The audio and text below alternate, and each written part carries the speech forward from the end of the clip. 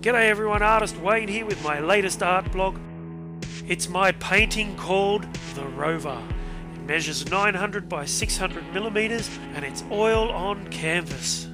The painting was inspired whilst visiting our second home, one of our favourite places, the beautiful New South Wales town of Murrurundi.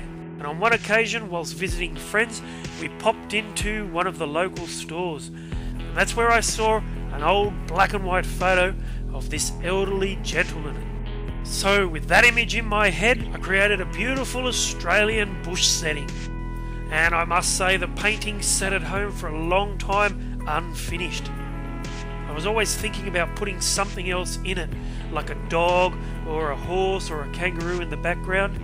But in the end I kept it simple by just having the campfire smoke blowing off the edge of the canvas. My latest painting called the Rover.